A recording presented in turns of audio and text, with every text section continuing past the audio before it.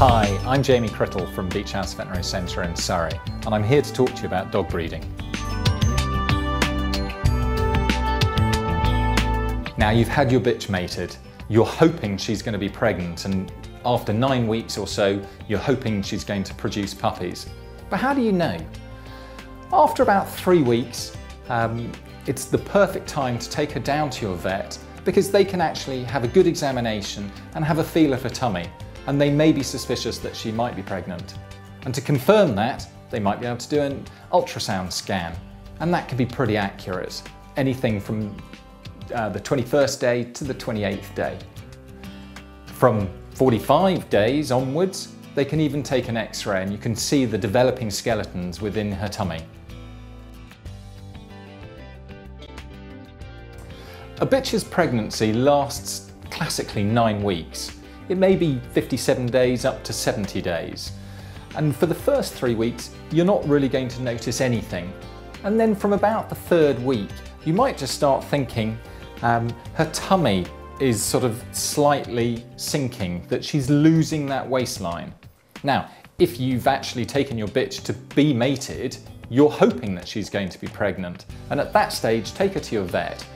They can actually have a feel, and potentially they'll be able to feel the developing fetuses. Otherwise, more accurately, they can do an ultrasound scan. And that they can start from about 21 days up to 28 days. And even from about 45 days onwards, they can actually take some X-rays and you can see the developing skeletons within the tummy. Now, if you don't know your bitch is pregnant, my 2 top tips to look out for if you suddenly become suspicious: after about 2 or 3 weeks, her tummy may just become slightly larger and you think, oh, she's losing her waistline. At that stage, it really is worthwhile taking her to the vet because they can often have a feel and think, oh, this is suspicious. And they can do an ultrasound scan at that stage, which is a lot more accurate. In the last 2 to 3 weeks of pregnancy, the mammary glands become much more prominent and occasionally you'll even see a bit of milk. And again, that's possible that she may be pregnant. The only thing that is the confusion within this, the bitch can also suffer from false pregnancies or phantom pregnancies, and at exactly the same time can also have mammary gland enlargement. So if you're worried, take your bitch down to the vet and they can certainly have a good examination and hopefully reassure you.